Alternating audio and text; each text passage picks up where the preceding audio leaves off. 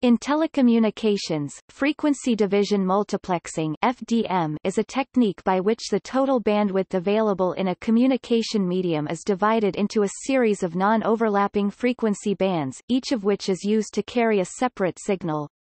This allows a single transmission medium such as a cable or optical fiber to be shared by multiple independent signals. Another use is to carry separate serial bits or segments of a higher rate signal in parallel. The most natural example of frequency division multiplexing is radio and television broadcasting, in which multiple radio signals at different frequencies pass through the air at the same time. Another example is cable television, in which many television channels are carried simultaneously on a single cable.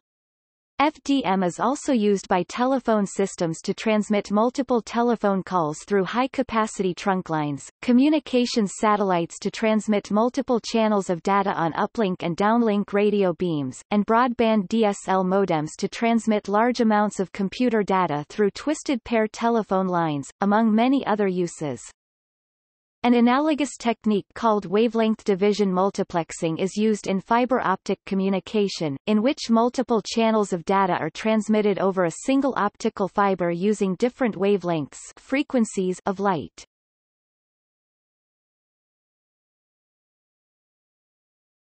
Topic: How it works. The multiple separate information modulation signals that are sent over an FDM system, such as the video signals of the television channels that are sent over a cable TV system, are called baseband signals. At the source end, for each frequency channel, an electronic oscillator generates a carrier signal, a steady oscillating waveform at a single frequency that serves to carry information. The carrier is much higher in frequency than the baseband signal. The carrier signal and the baseband signal are combined in a modulator circuit. The modulator alters some aspect of the carrier signal, such as its amplitude, frequency, or phase, with the baseband signal piggybacking the data onto the carrier. The result of modulating mixing the carrier with the baseband signal is to generate sub-frequencies near the carrier frequency, at the sum Fc plus Fb and difference Fc minus Fb of the frequencies. The information from the modulated signal is carried in sidebands on each side of the carrier frequency. Therefore, all the information carried by the channel is in a narrow band of frequencies clustered around the carrier frequency. This is called the passband of the channel. Similarly, additional baseband signals are used to modulate carriers at other frequencies, creating other channels of information.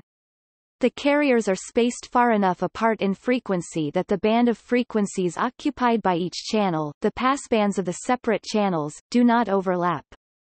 All the channels are sent through the transmission medium, such as a coaxial cable, optical fiber, or through the air using a radio transmitter.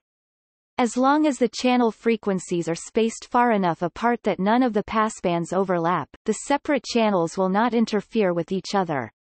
Thus the available bandwidth is divided into slots, or channels, each of which can carry a separate modulated signal. For example, the coaxial cable used by cable television systems has a bandwidth of about 1000 MHz, but the passband of each television channel is only 6 MHz wide, so there is room for many channels on the cable. In modern digital cable systems, each channel in turn is subdivided into subchannels and can carry up to 10 digital television channels. At the destination end of the cable or fiber, or the radio receiver, for each channel a local oscillator produces a signal at the carrier frequency of that channel, that is mixed with the incoming modulated signal. The frequencies subtract, producing the baseband signal for that channel again. This is called demodulation. The resulting baseband signal is filtered out of the other frequencies and output to the user.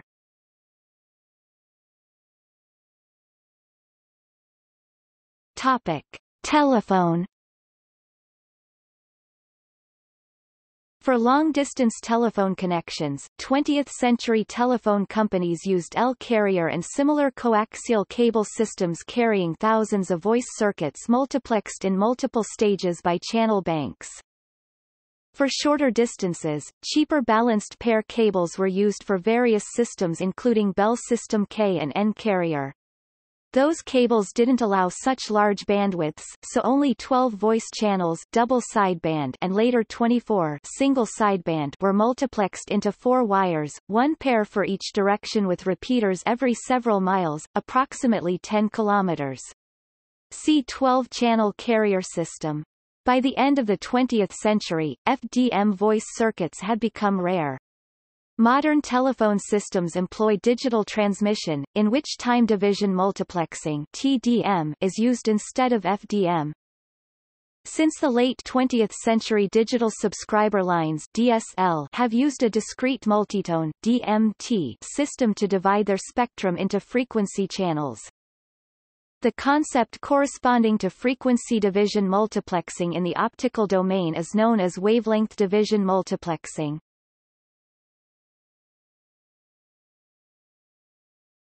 Topic: Group and supergroup.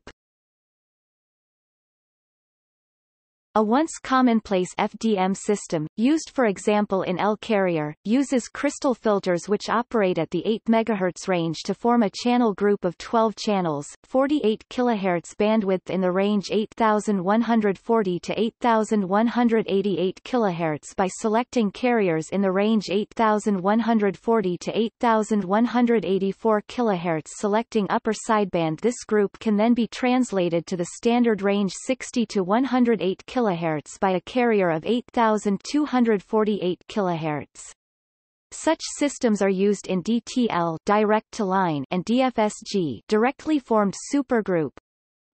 132 voice channels 2SG plus 1G can be formed using DTL plane. The modulation and frequency plan are given in FIG1 and FIG2. Use of DTL technique allows the formation of a maximum of 132 voice channels that can be placed direct to line.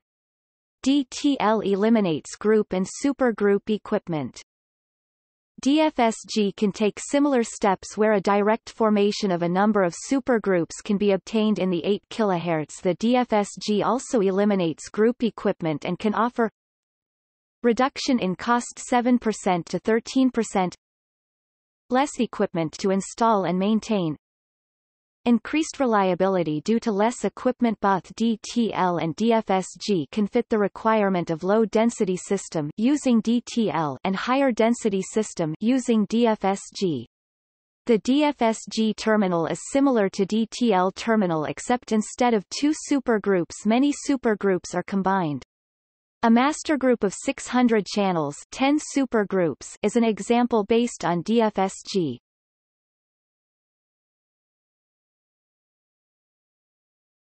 Topic: Other examples.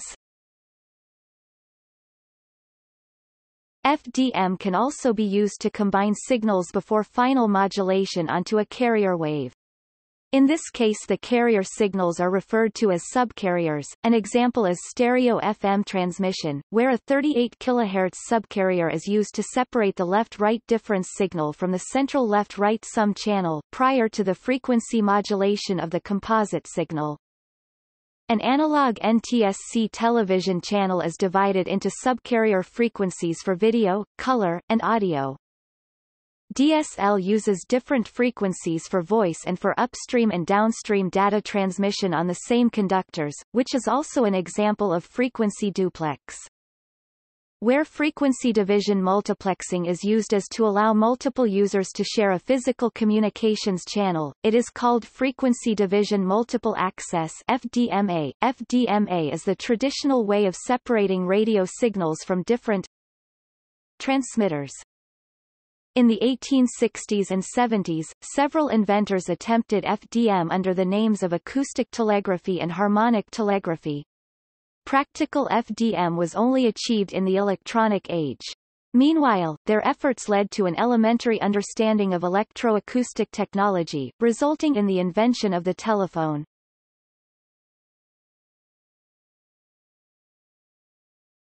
Topic. See also and UCC4 an example of FDM implementation. Orthogonal frequency division multiplexing (OFDM).